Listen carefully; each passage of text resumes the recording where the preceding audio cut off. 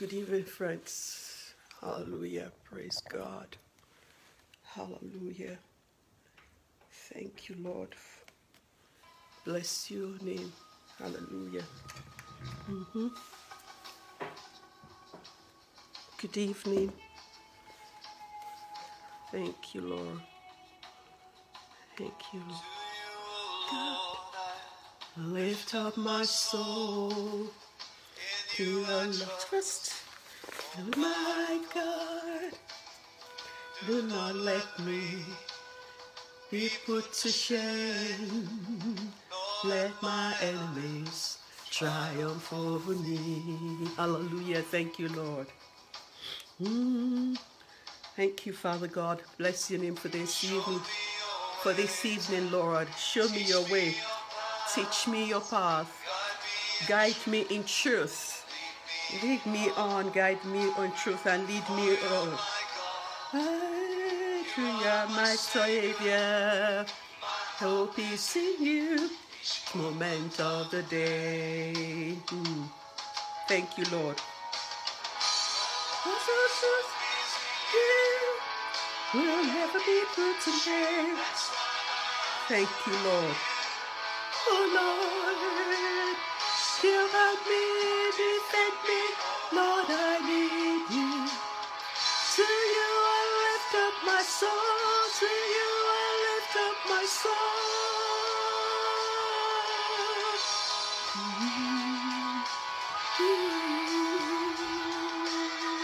Hallelujah. To you, Lord, I lift up my soul. No one whose hope is in you will never be put to shame. That's why my eyes are on you, oh God. To you I lift up my soul. Thank you, Father God, that I have you as a Father that I can lift my soul up to, Lord. We bless you, Father God. We worship you this evening.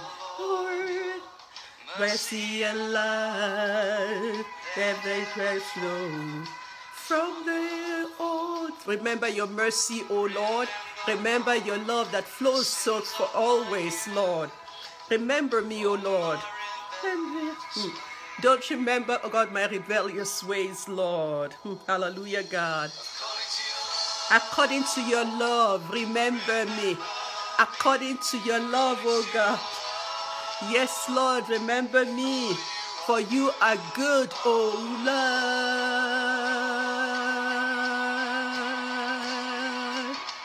Those one who put peace in you will never be put to shame. No one whose hope is in God will ever be put to shame.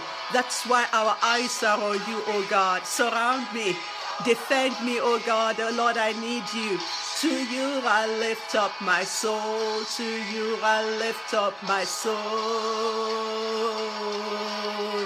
To God whose hope is in you will never be put to shame. That's why my eyes are on you, oh Lord. Surround me, defend me, oh Lord, I need you. To you I lift up my soul. To you I lift up my soul. Thank you, Father. No one whose hope is in God will ever be put to shame. Lord, that's why my eyes are on you, oh God. Hallelujah. Surround me. Defend me. Lord, I need you. Hallelujah. To you I lift up my soul. To you I lift up my heart, oh God. Lord, to you, oh Lord, I lift up my soul. Oh Lord, I lift up my soul to you. Oh Lord, I lift up my soul to you. Oh Lord, I lift up my soul to you. Oh Lord, I lift up my soul. Hallelujah. To you, oh Lord, I lift up my soul. You see, this song that I just shared with you this evening, to begin our time of, discussion, is one song that I sang almost every other hour at a time in my life when I was praying and trusting God, for a change in that situation. I was in in Cairo. I was working in Cairo. I had gone there to do a project. I was employed as an expert on a particular project. And we were faced with so many challenges in Egypt then on this particular project. It was such a challenging time. And I was just asking God for his help, that no one who puts their hope in you will ever be put to shame. And you do I trust, oh Lord. I trust in you. And I know that you are my helper. You will defend me in this place. You will surround me with your presence. And you will walk through this for me, through this issue for me. You know, when I came across this song and I started meditating on it, it really helped me to go through those challenging moments in my life, that I can put my trust in God. I can keep my eyes on him. Even when everything around me seems to be going contrary, I can trust in God. And that's why I'm sharing it with you tonight, because it's so relevant to the topic I'm going to be sharing with you this evening. Don't worry your prayers. Yeah, that is the topic. Don't worry your prayers. And possibly, what can that be? I consider it. I ponder on it. So many times we pray and ask God for specific things. We have prayed all manner of prayers. We've done all that we know to do. And at the same time, our hearts are agitated. We are anxious. We are worrying. We are just, in a state of turmoil concerning that situation that you have already entrusted into God's hands. Something that you have said, God, I can't do this on my own. I mean, God, I cannot handle this situation. God, I need your help in this situation. And yet we spend so much energy worrying. After praying about the situation, we become so agitated in our spirit. We are restless. And the illustration that comes to mind each time I think I ponder on, praying and worrying at the same time, and which is why I'm doing this topic tonight, not worrying our prayers.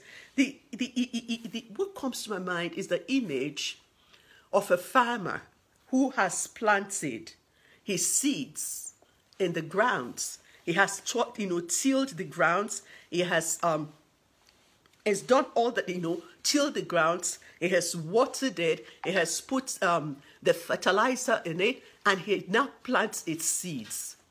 And then he's now waiting for these seeds to germinate. He is not seeing the sprout, coming out yet. And he begins to go and open it up and examine it, whether it is coming. It's actually the story of a child who was doing a school experiment in, I think it's planting and agriculture, and they were asked to plant seeds so that they see how the seed would germinate and sprout and it will come out.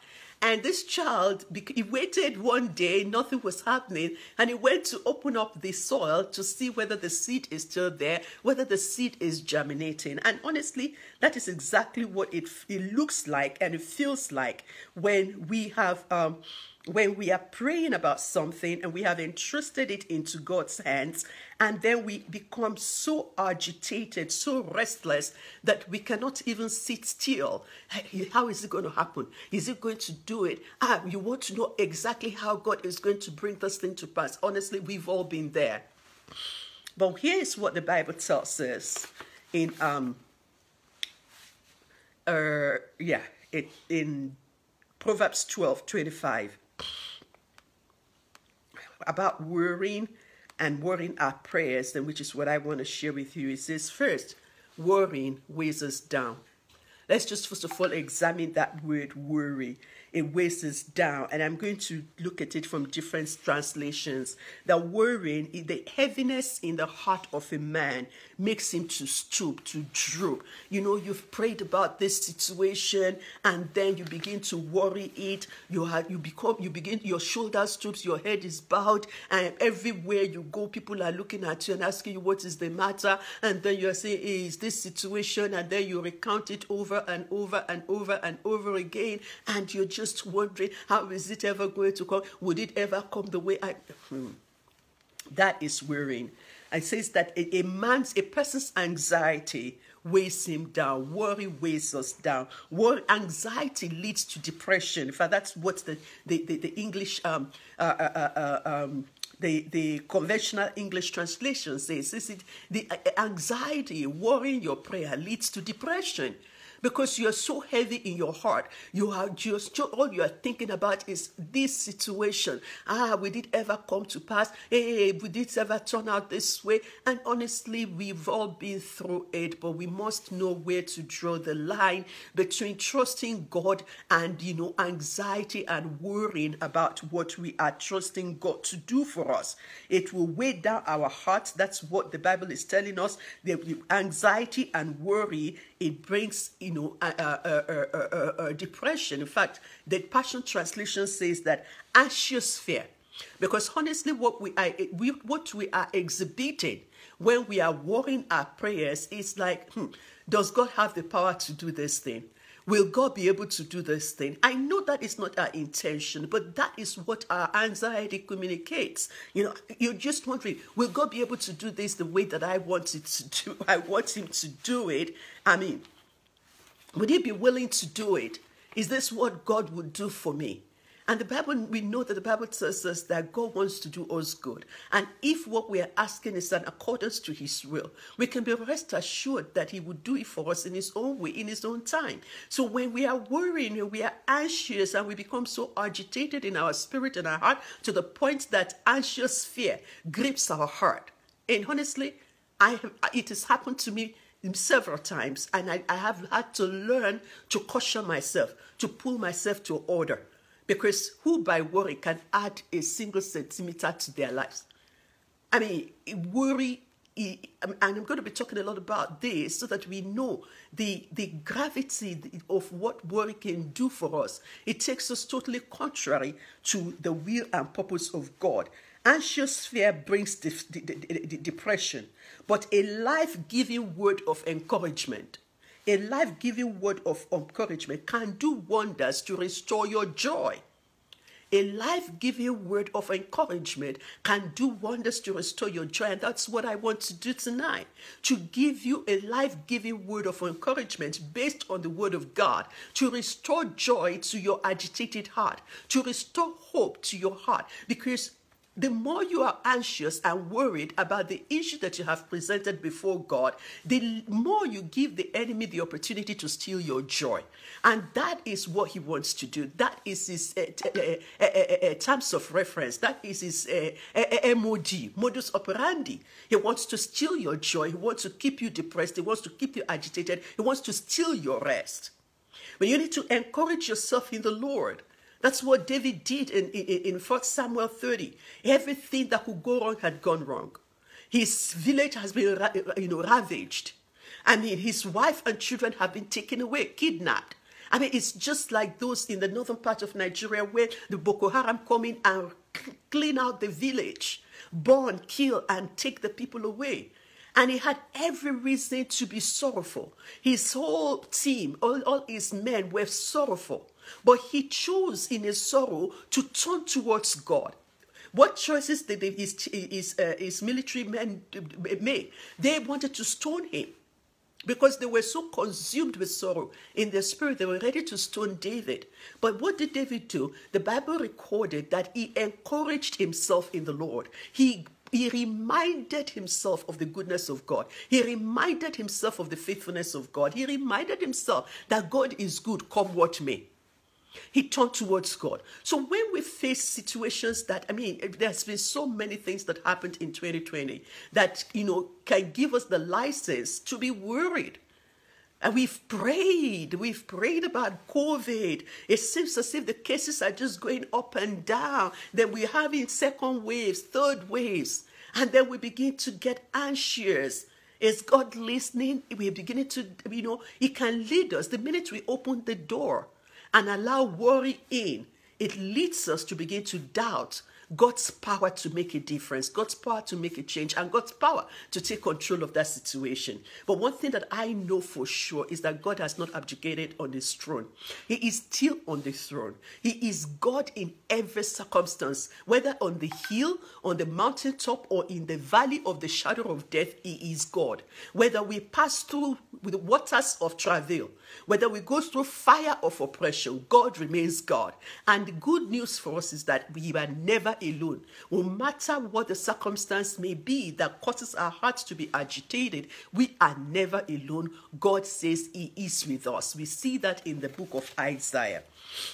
So let's go on. So when we are praying, what are we actually doing? As we bring this case before God, to Jesus Christ, and we lay it at his feet. I said, this is the situation, this is the circumstance I'm faced with. Like the example that I gave at the beginning. I was facing severe challenges with a project I was employed to oversee and to see to a logical conclusion. And everything that could go wrong was going wrong. I mean, it got to a point at the height of it, I became so ill that I had to return back to Geneva. One of my team members had a home accident and sustained second-degree burn.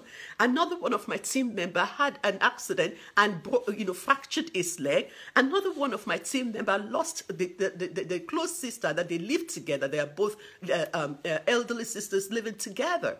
It was like everywhere we turned was calamity in our personal life on top of the situation that we were facing with the work that we were asked to do.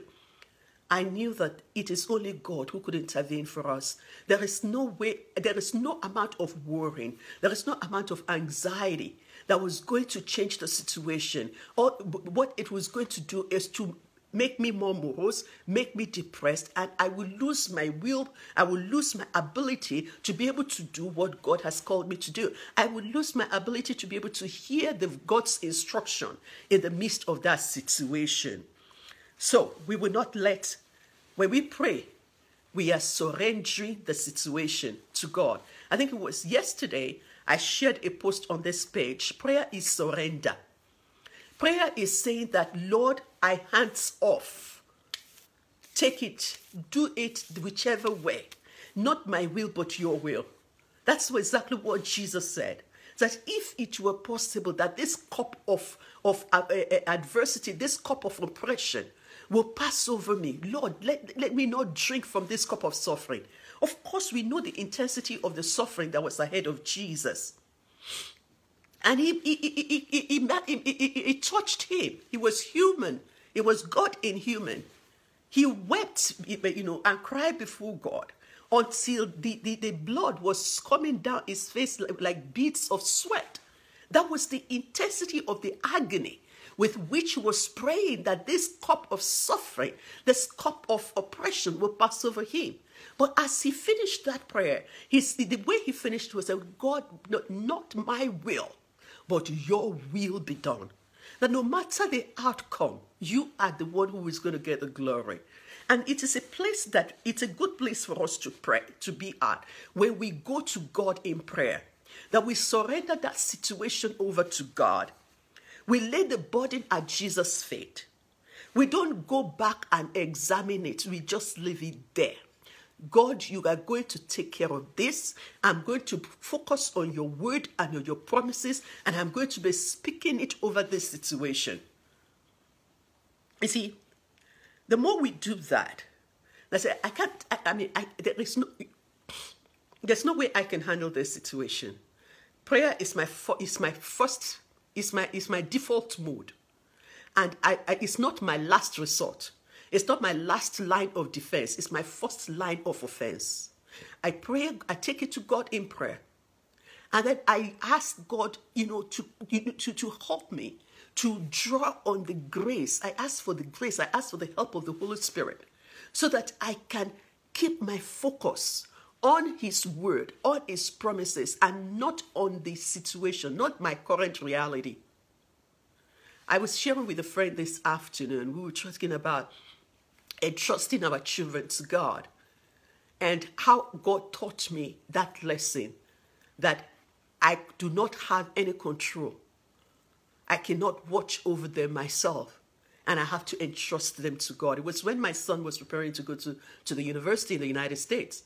I calculated the number of kilometers away from home, 6,933 kilometers away from home.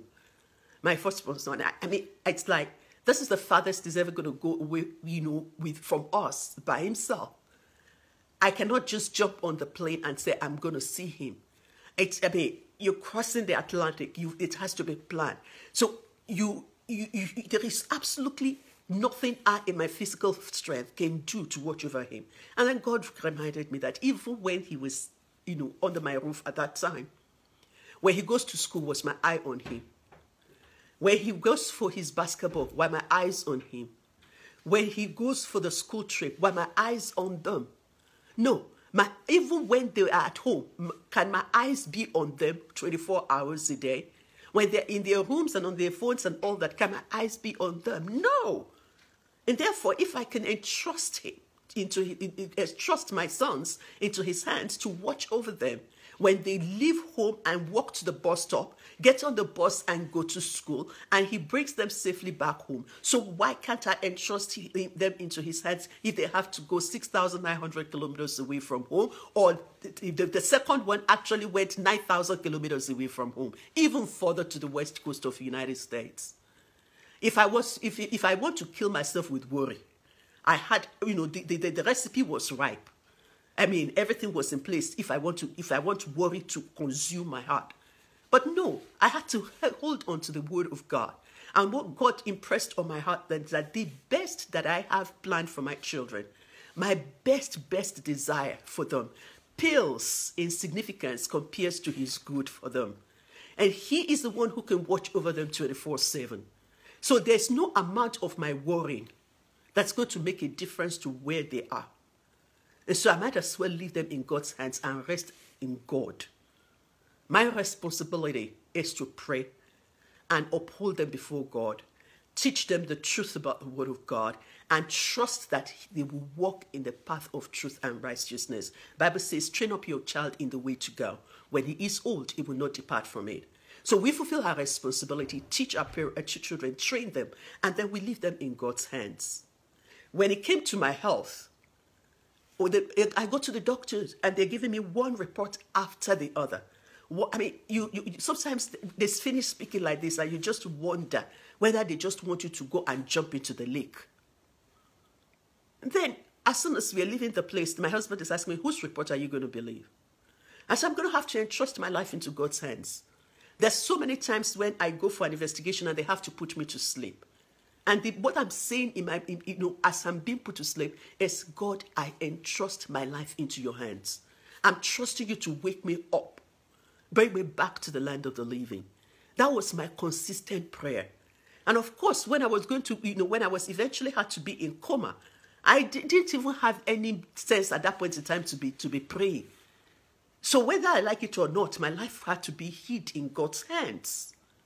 There was absolutely nothing I could do about what was going on around me in that time. And so my family, my husband and my sons have to commit me into God's hands and hold the hands of the altar on my behalf. And that's what we can do. We've got to entrust that situation into God's hands and leave it there and trust in his ability to be able to handle it. Especially when we have surrendered our will to him and say to God, whatever the outcome, Lord, you are God in this situation. Whatever the outcome, you remain good because you will never do evil. Everything you do is good and it is suffused with grace. That is in Psalm 145. Everything that God does is good and he infuses grace into it. And so when we pray with that attitude of surrender, that your will be done, there is the measureless grace of God that is released to sustain us and to strengthen us while we are in that waiting season, while we are waiting to see the outcome to our prayers. And that grace, it helps us to hold fast to God's truth. When all the anxious thoughts begin to come and knock at the door of our heart, then we can begin to speak to that anxious thought and say, this is what the word of God says concerning this situation. And so, to surrender means that we willingly yield ourselves to God's higher purpose. Excuse me. And, we're saying that it is God's purpose will always be higher than mine. God's thoughts are higher than my thoughts.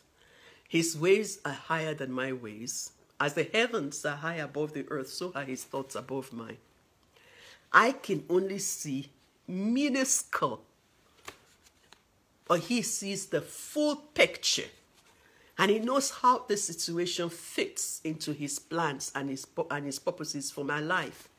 And therefore, God, I'm yielding to your will. I'm yielding to your higher purpose. I'm not going to worry myself over this situation.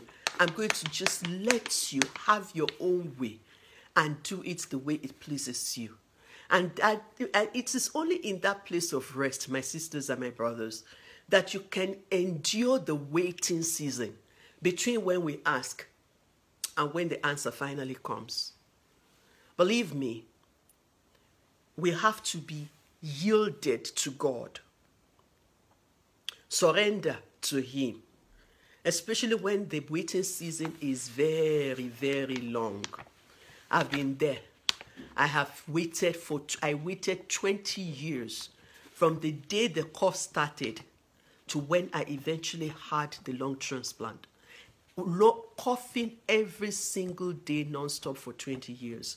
You need to anchor yourself on the rock that will never shift, because those anxious thoughts will come.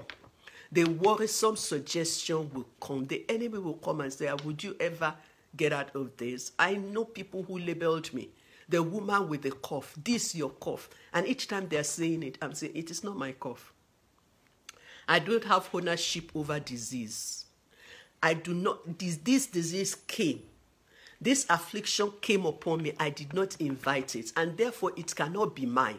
And so when people say things that can, open my heart up to anxiety, that can open my mind up to worrying about God, why me?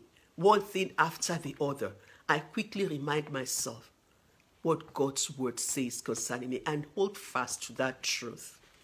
And I'm sure I've shared it here several times, how I encouraged myself with the word of God. I pasted what the word of God says concerning me and put it everywhere in my room where I can see it, so that I am not focusing my attention on the coughing, on the difficulty in breathing, on the challenges with my health, but I am, using the word of God at all times to counteract every symptom that I was feeling in my body.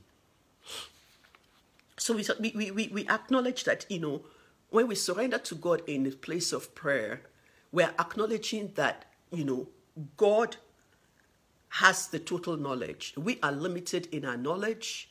We are limited in our ability to change the situation. And if I know and I recognize that I'm limited in my ability to change the situation, I am limited in my knowledge even of the situation, even when it is in my face. I knew what the doctor says about the respiratory problem. I knew what the doctor says about the neurological problems. But all of that is still limited in terms of what God is seeing. Because he sees all the picture. He sees the whole thing. He sees everything that is going on. And so when I recognize that my power and my knowledge is limited, then I have to anchor my trust, anchor my faith on the one who has unlimited knowledge and unlimited power to change the situation. You and I cannot change the situation, even if we worry from now till kingdom come. Our worrying, our anxiety will not change the situation. Rather, it's going to worsen that situation and bring everything, other things that we did not, anticipate to come along with it. So it is a readiness. We have to get to that state, that place where we have this readiness to accept whatever outcomes God brings into it, whatever outcome, whichever way God wants to go in this. I was sharing in that post that I got to a point when I was just so angry when I see people, at healing prayer, miracles services, and they just jump out of their wheelchair, they're running all over the place, and I'm still dealing with this issue. 10 years has passed, 12 years passed, 15. I think it was at that point, when I got to the 12th year, and I was telling God, the woman with the issue of blood, she, you did it after 12 years. So this 12th year of this affliction, it's the year that everything must stop. And I was really so determined that it has to stop anyhow, because Jesus, the woman with the issue of the blood, went to Jesus, at the 12th year, and she touched the hem of his garment, and she became whole. You see, God began to impress in my heart that you are unique. My timing, I will walk everything in my life according to his timing and his purpose concerning me. And it will be all about his glory. In fact, he so, chastised me for being angry for those who were getting instant healing. He said instant healing and for those who are just coming to know him. He expects me to work out my salvation, work out my healing with the word. And that if I am not ready to be happy for those who have what I want and I don't have it yet, then I'm not matured enough to have what I'm asking for. And that really touched my heart, because I have seen situations where people, you desiring something, you want it so much. And then when you see other people who are having that thing that you want, you are angry, you are gutted, you are upset, you cannot be happy for them. So if you cannot be happy for the person who has that thing that you're desiring, then you're not matured enough. You're not qualified enough to have it.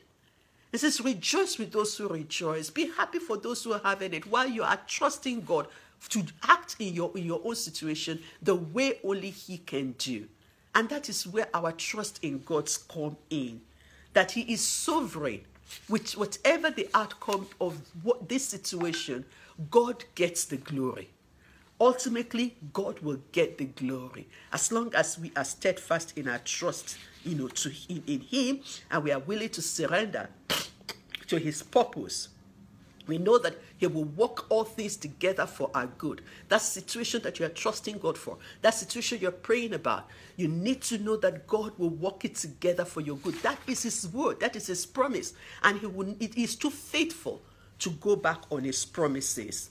And you see, when we don't do that, when we don't keep God's promise in focus, and we focus on the problems, on the issues, on what we are asking for that we don't have yet, when we begin to magnify it, because when you keep something in focus, it becomes so big, it magnifies before you. It's what you are thinking about morning, day, night. It is constantly on your mind. Yes, you are in pain, and that is going to be on your mind because your physical body is distressed. But we need to override it with the word of God, because the more we focus on the pain, the more we focus on the distress, the more we focus on the problems, on all the issues that are going the way, we magnify it. Ultimately, if you are thinking about something and it is uppermost in your mind, that's what you are worshiping. It takes over. It becomes the center of your life. Before you know it, it is the problem that you are worshiping. It is what you talk about from morning till night. But God doesn't want to share the throne of your heart with your problems.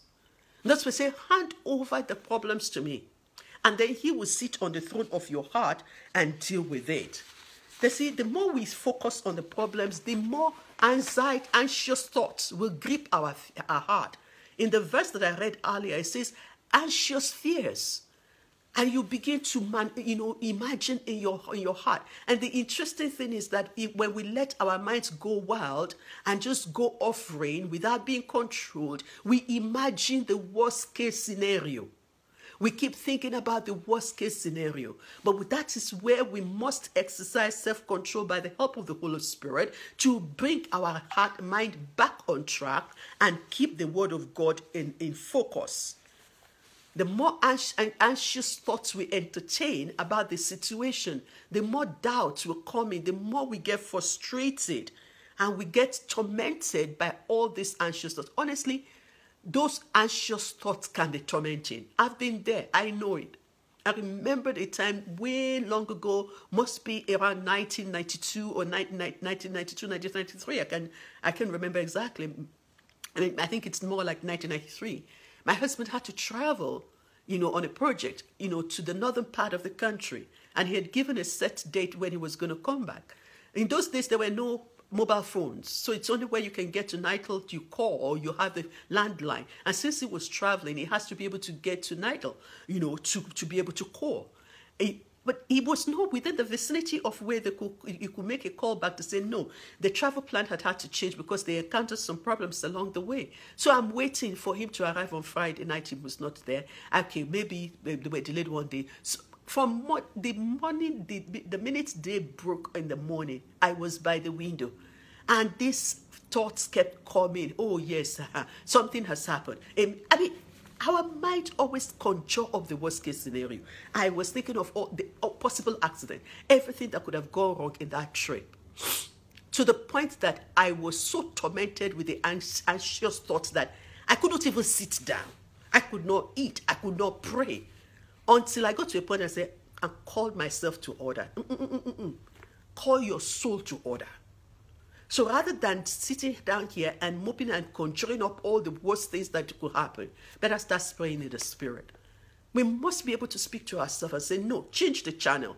My mind is not a garbage can for the enemy to sow seeds or to torment. I will not allow the enemy to torment me with my thoughts. So we need to bring our thoughts subject to the word of God. James chapter 1 tells us this. And it helps us to really focus our thoughts on the words and the purposes of God so that God can work from the inside out to strengthen us with his grace. James chapter 1 tells us, I want to read that in a few translations. Hallelujah. Thank you, Lord. Verse 6 to 8, chapter 1. It reads,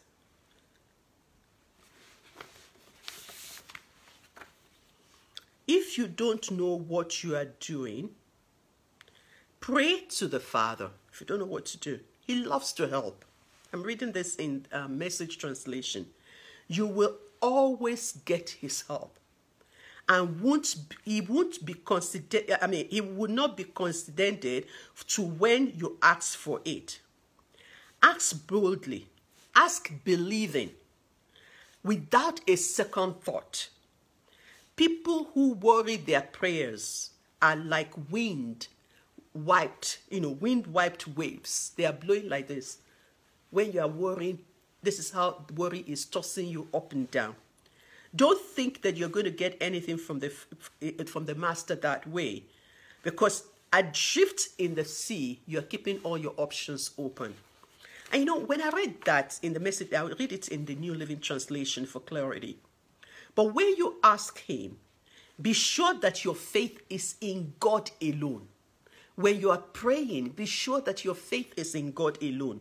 Don't waver up and down. Would it happen? Would it not happen?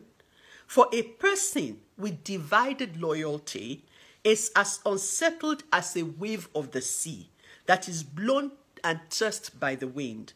Such people should not expect to receive anything from God. Their loyalty is divided between God and the world, and they are unstable in anything that they do.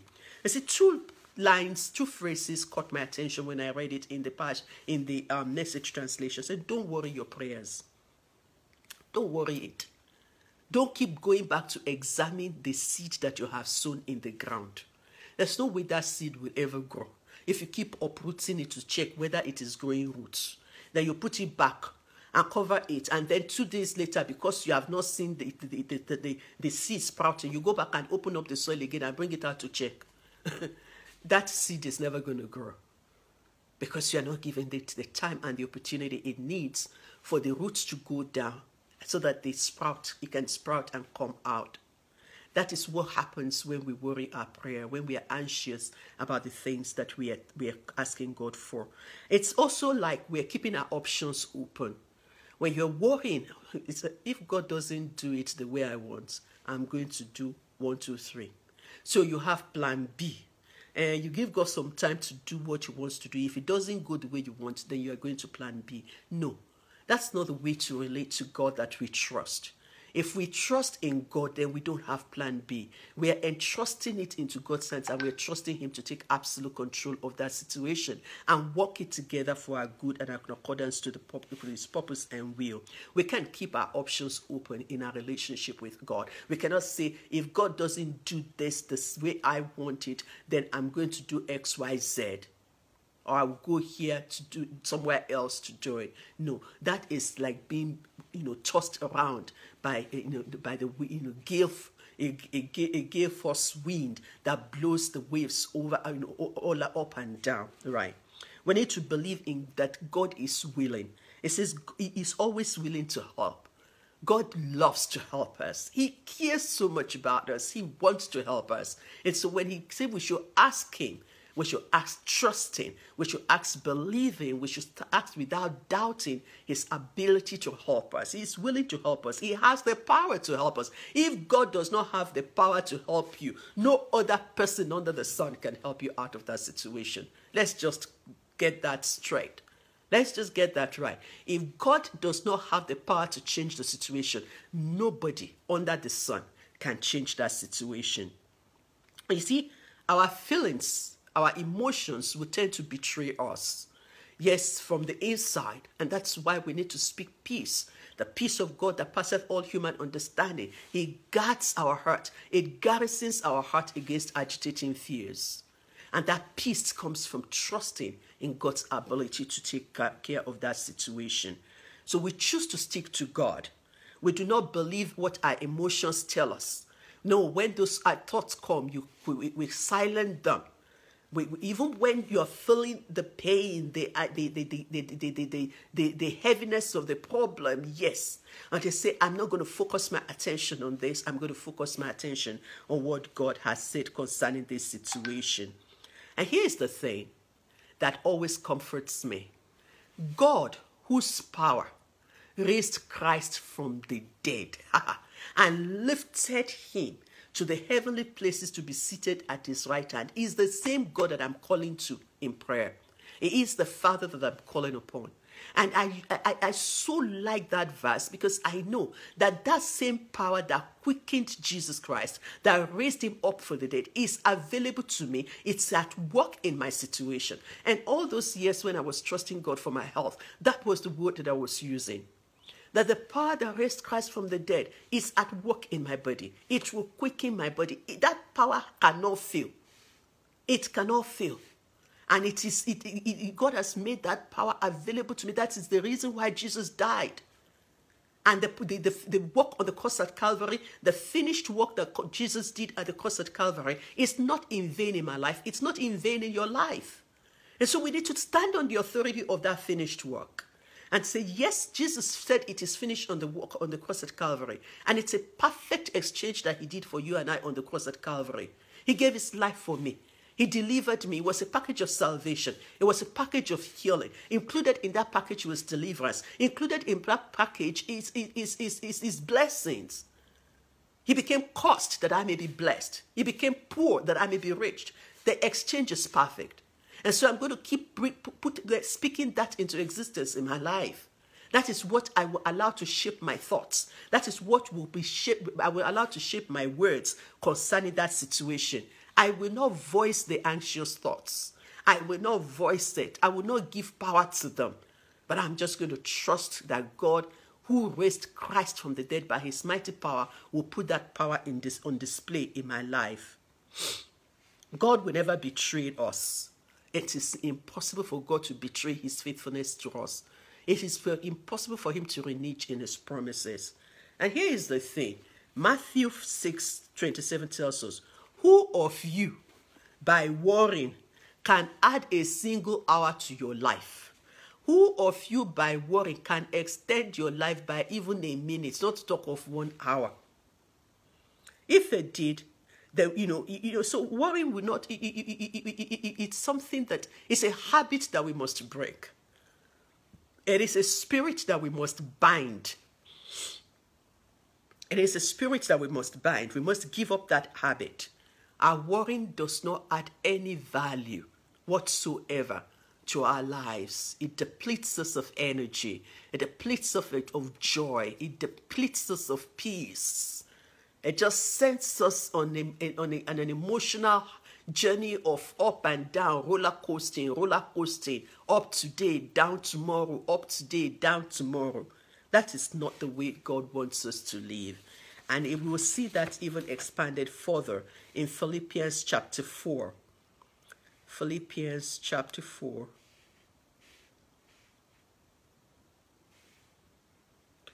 Yeah, starting from verse 6, says, do not worry about anything. Instead, pray about everything. You see, I shared recently, I think it was about last week, that God delights in every detail of your life. There is no detail of your life that you can't take to God in prayer. There is absolutely nothing that concerns you that does not concern God. I have learned that if it concerns me, if it makes me agitated, it's going to God. Because that's what the Bible is telling me in Philippians 4 verse 6. That, don't worry about anything. Instead, pray about everything. Tell God what you need. And thank him for all that he has done already. And you see, that is really one of the antidotes against worrying. Switch your mind to begin to thank God for what he has done. What he's done for you in times past. If you're somebody who keeps a prayer journal, go back to your prayer journal and look at how God has intervened on your behalf in times past. I think in the last 3 months, I have stumbled on prayer lists that I've made for years. In fact, I think 2 weeks ago, my husband brought out a prayer list that I wrote. He was clearing the study, and I found this prayer list. It was on a white sheet of paper, and obviously from the prayers that I was asking for, I have to have written it around 2003. And I picked it up and I was going through all the prayers on that list and how God has accomplished it.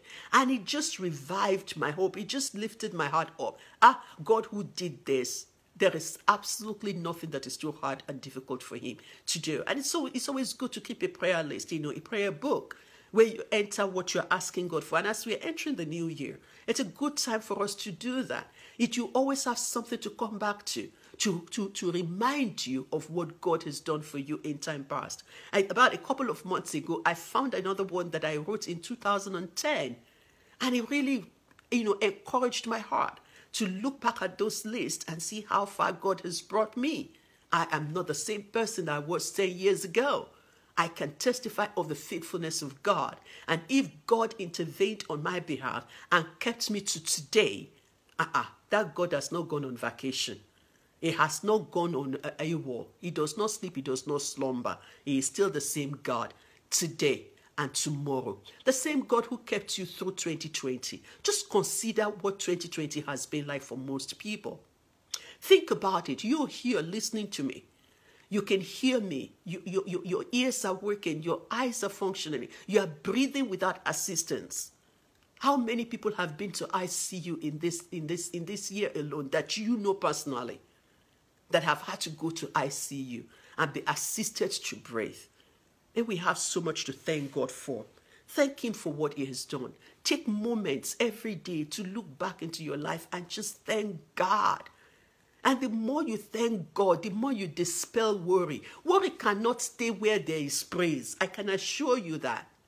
If you fill your atmosphere with praise, adoration of God's beauty and splendor, worry can't stay there because you are telling your heart that this God is mighty. He is able to take care of this situation, and therefore I will praise him for who he is. Where would you give room to worry there? There, of course, worry cannot. And it says, then you will experience God's peace, which exceeds anything that you can understand. And his peace will guard your heart and your mind and keep it in Christ Jesus. I want to read that for us in a couple of other translations. It is one verse that, it encourages me a lot. Pray about everything. Talk to God like the Bible tells us that Moses talked with God face to face as a person talks to his or her friends. Talk to God, chat with him. You don't need to take any specific posture. If you can kneel down, yes. If not, no, go ahead. While you are washing, doing laundry, talk to God. You're cooking, talk to God. Practice the presence of God. If you're walking in the consciousness of God's presence every moment of each day, you can discuss with him all those things that troubles your heart. And and be assured that God is listening to you. Because that is what his word says. You're walking along the road. You're driving. Talk to God. Converse with him. Have a conversation about that situation. It says, never worry about anything. But in every situation, let God know what you need in prayer and request while giving thanks. Thankfulness must precede and accompany every prayer and every request that we are making of God. Don't fret. Don't worry. Instead of worry, pray. And let praises shape your worry into prayers. Use praise to replace the worry. Praising God. Just consider the beauty of God, the one who created the entire universe and calls me his own. And he says that he wants to have a relationship with me, an intimate relationship with me. He calls me his father. He calls me his friends. He says that I am his beloved. And you just worship him for who he is, not just for what you want to get from him. Worshiping and for God is what we give to him, not for what we want to get from him. It's just lifting him up for who he is. And it says that when you lift him up, he will draw you unto himself. And when we praise God, we bring him into the situation. Look at what he did with Paul and Silas. As they pray and praise, I love the way one minister described it. He said God got so caught up in their praises that he began to, dance on his throne, and he started tapping his feet. And as he was tapping his feet to the music of their praise, the earth shook. The earth quaked, and the prison door flew open. Their shackles shattered, and they were set free. We use praise to break the shackles of worry. That is what we do. We break the shackles of worry with praise. Instead of fretting and worrying, let us praise God.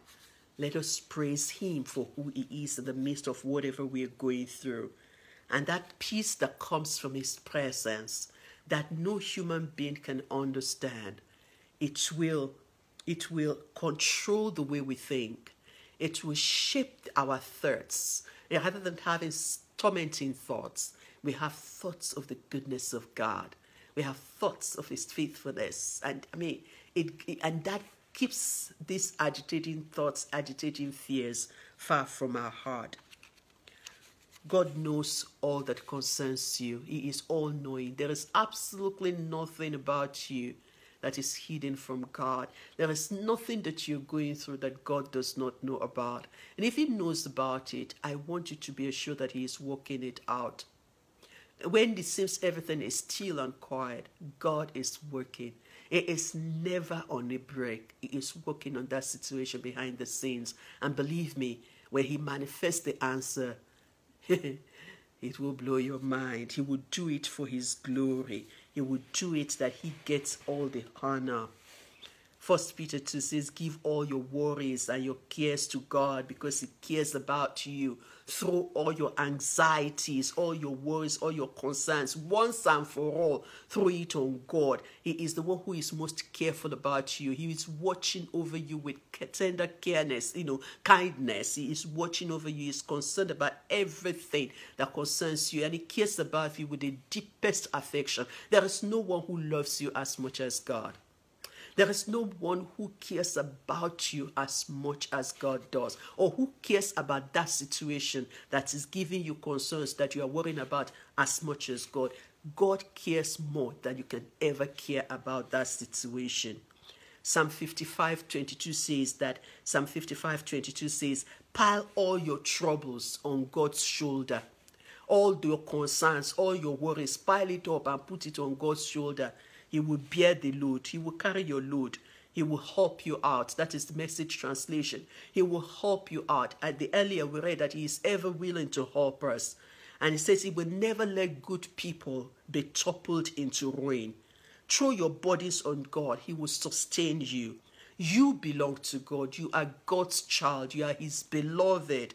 You can tell him all that worries you. Release the weight of your anxieties, the weight of the things that are bothering you. Release them into God's hands. He will carry it. You see, there's this song that we learned when I was in the university. It says, give it to me, I'll bear it. Give it to me, I'll if there's a need in your life, I will take it if you only give it to me. Jesus said, give it to me, I'll bear it. Give it to me, I'll take it. If there's any need in your life, I will take it if you only give it to me. That's what God wants you to do. Give it to me. Jesus says, give it to me. Any need, any worries, any concerns, give it to me. I'll bear it for you. I will bear it for you. And as Psalm 55 continues to say, that the Lord will never let the person who is consistently righteous to be moved, to be upended, or to be made to fall or fail. Ultimately, we must understand that when we pray, it is not even about us. Even when we're praying about our needs, it's not about us. It's about God's purpose. It's about God's glory. Because God wants to glorify himself in our lives. He wants to show himself mighty on our behalf. That's what 2 Chronicles says. 2 Chronicles 6 to verse 9 says, for the eyes of the Lord moves through and through the earth, that he may strongly support those whose heart are completely ease. Another translation says, for the eyes of the Lord run through and through throughout the whole earth to show himself strong on the behalf of those whose heart are perfect towards him. So that is what I have the responsibility to do. Make sure that my heart belongs to God completely, that I don't have plan B. I don't have anyone else I'm turning to. It is only him. There is no other option. It is him. And so when my heart is completely his, when it is perfect towards him, God, the Bible tells me that God is seeking to show himself mighty on my behalf. And that is the truth of God that you need to hold on to. In the midst of all that may be going on around about us. Yes, that the season is different. Christmas may not be the way we usually do it. And you're wondering how you're going to be able to do this, how you're going to be able to do that. You're going to have to trust God. And just entrust your life to him. Entrust the situation into God's hands. Entrust all your thoughts, all your worries into God's hands. He is seeking to show, he desires to show himself mighty on your behalf. He wants to show himself as the God who is your father. The God who is strong enough to carry you, to bear you. Come what may. Just give God that opportunity to do it by trusting in him. There is no reason to worry our prayers. Because ultimately, it's never about us, it's about God's glory. It is about God demonstrating his power in our lives. He hears our prayers and he responds to them as we trust in him. He will respond to it in his own way. He will respond to it in his own time. And believe me, friends, his time is always perfect. He makes all things beautiful in his time. And that's why we cannot be double-minded. That's why we cannot be keeping all other options open. That's why we need to just keep our focus on God. Friends, trust God with your life. Trust God with your spouses. And trust your spouses into God's hands. And trust your children into God's hands. And trust your health into God's hands. And trust your finances into God's hands. Every detail of your life. And trust it into God's hands. After all, he is our faithful creator. He created us for his glory. He is the one who judges justly. If somebody has done you something that really hurts you, that is making you so hurt and pained in your heart, it is only God who can vindicate you. He is the one who can get the right justice for you. No court in the world can get you justice the way God will get you justice. And he will do it if you entrust that situation into his hands. God has a complete knowledge of you. He knows you inside out. He knows what bothers you. He knows what is worrying you. But he wants you to trust him to take care of it for you. He said, give it to me. I'll bear it for you. Give it to me. I'll take it. If there is a concern, a worry, a problem in your life, he says, bring it. Talk to me about it. and trust me to take care of it for you. So offload your burdens to God, friends. Offload all your anxiety. Pile it on God's shoulders. Pile it into Jesus' hands. Lay it at Jesus' feet. And watch what he is going to do about it. Don't go back to take it back from him. Let him handle it. After all, can you handle it? Do you have the power to make a change in that situation? No. Not you, not I.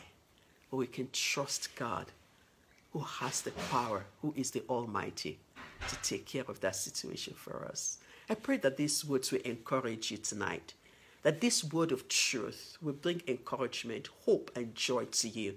And as we go into Christmas season, that the joy of the season will guard you, will flow over you, over your homes. It will show in your visage that you are trusting the God who will never fail, who gives you joy no matter what the troubles are. Ponder on this and let the Holy Spirit give you deeper insights in Jesus' name. Thank you for this time. God bless you as you meditate on it. Have a restful night. Good night, and God bless you.